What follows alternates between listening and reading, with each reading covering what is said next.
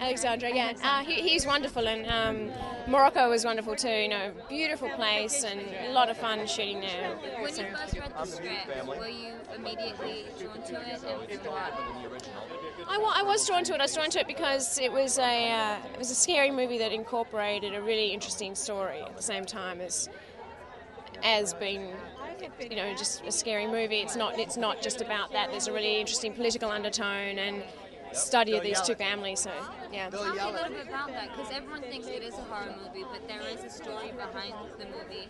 What do you think? How do you see that being? What do you think that is? What do I think it is? The story behind the movie.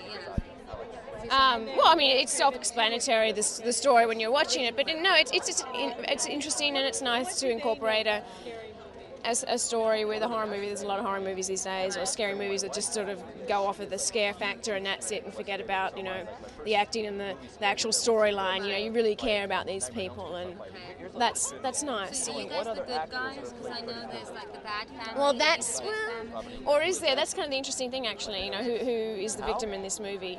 There's kind of everyone in a weird way. What was the most memorable thing about working on this movie? You know, I guess the most memorable thing probably is my experience in Morocco and shooting there. It was just so interesting. I love to travel too. So.